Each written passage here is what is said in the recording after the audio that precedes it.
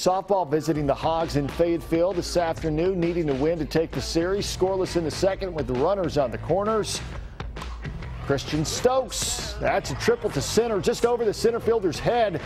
2 runs come in to score. Wildcats jump out to the early lead. We move to the 5th inning, now 4-1. Macy Steed will see you later. She sees a pitch she likes, sends it over the left field wall, rather.